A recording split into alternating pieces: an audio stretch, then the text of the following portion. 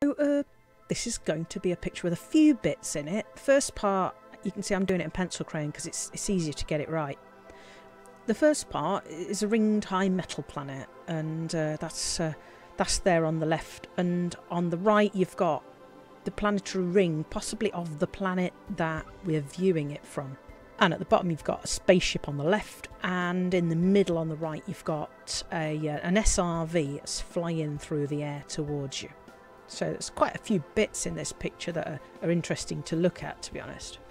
I'm being kind of quite wussy with this really, because I'm doing quite a lot of planning in pencil. It's because it's so detailed, there's loads of bits and bobs in it, and I just thought, look, do you know what, I'm only going to make a bad job of it if I don't think about it a little bit. It's actually a little bit more of an effort to put chalk on top of pencil crayon as well, though watercolour pencil crayon's a lot easier than normal pencil crayon because there's not as much wax in that. So I'm putting the chalk on now. I thought I'd do the background galaxy first to try and bring everything into sort of one picture rather than chunks of stuff that's all dotted around. I'm popping a bit of chalk on that little high metal planet's rings there and cutting masks. Quite a lot of time spent faffing around with masks to try and make sure that I've got a nice sharp edge on the rings and the actual shape of the planet. That's one of my favourite bits, actually, removing a mask when you've done a bit of chalking. It's stenciling.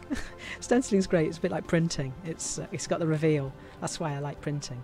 It's a bit of a faff rubbing out chalk. You can do it, and it does come off, but it takes ages and you've got to go right back to the paper. So if you've just made a little mistake, which I do a lot, you use a paintbrush and just flick off the surface layer of the chalk, and it invariably works. It's surprising what you can get away with. The thing I'm trying to do much of the time in this bit is trying to make the galaxy match the galaxy that's the other side of the ring, so it does actually look like that's one galaxy rather than two random bits of coloured space that I'm putting in. Just an awful lot of smudging and colouring and smudging and correcting and fixing and overdoing and fixing, which you're just going to be forced to watch because I'd had to do it, so you might as well endure it too. No, it's fun. I enjoy it. Quite a lot of this was drawing and smudging over that SRV there, to be honest. This picture took ages to just do it and then smudge it because some of it was under a dust cloud. I didn't think I actually managed to successfully show that, but it was kind of like it was slightly in its own dust. So anyway, sitting on the ground there on the left hand side, you've got cutter. Fairly certain it's a cutter.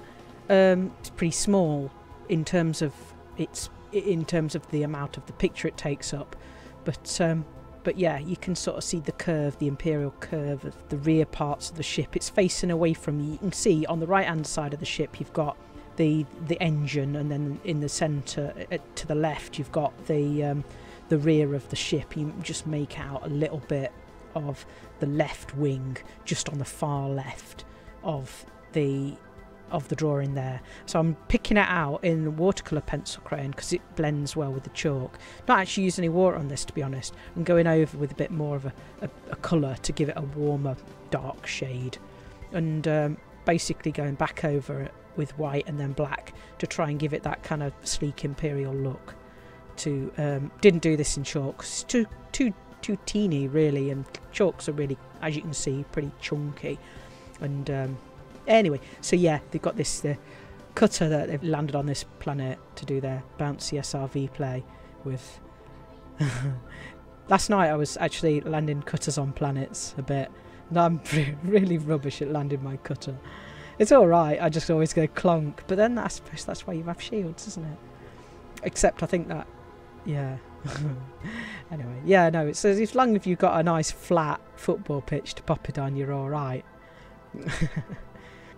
Okay, so as well as doing a little bit of the ground, I'm going to do the planetary ring, the funny one that's clearly this planet's ring that appears to intersect with the ring of the planet that's in the binary orbit with. So you've got this against the darkness of space, but you've also got the bit that's going overlapping the planetary ring in the distance that's not got that background of space in the same way, so it's a bit of a faff to tweak it. Hopefully not too bad. And just put a few of these pebbles in. These are surface, the rocky surface of the planet that this SRV is jumping over. So this SRV is flying through the air. It's actually bouncing through the air. They're pretty good actually as little buggies. They go quite fast, and it's doing something called flyving by the looks of it. And flyving is where you skip over the top of the rocks. You'll get like this ground. You can't see it yet, but it's got ridges and little valleys and lots of chunky little rocks that you might catch yourself on. But certainly at the top of those ridges you can press your thrusters, your boost as it were, and it'll bring you up into the air. And if you tilt down forwards, those thrusters, they'll send you forwards faster than you can travel on that arm. Sorry, my kids are going nuts. Well, that's sorted. Sorry about that. They can apparently say they've got fish in Spanish now. They've not got a fish. Anyway, so I was wittering about this SRV flying through the sky. Well, flying through the sky, and this planet's got quite this bright star shining out. So I faffed around for a bit trying to make sure that the light shone equally underneath the SRV as it does above it, because you've got that halo of light coming from the star, and the rays coming out of it. Didn't want to make it so that you couldn't see that behind the SRV. I should have done it first and then very carefully drawn the SRV in afterwards, but I'm not a very careful person. I would only have done a bad job. Here's me trying to like put in clouds as well. Oh, a little bit of finishing off. Tweaking with a white pencil crayon. That's also a watercolour pencil crayon, so it's not super thick and white like it could be, but it's showing the front end of that cutter and its little landing stand.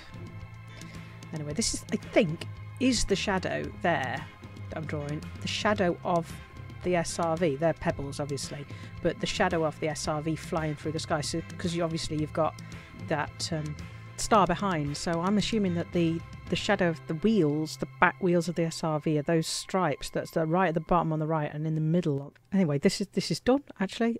Thanks so much for listening. Gosh.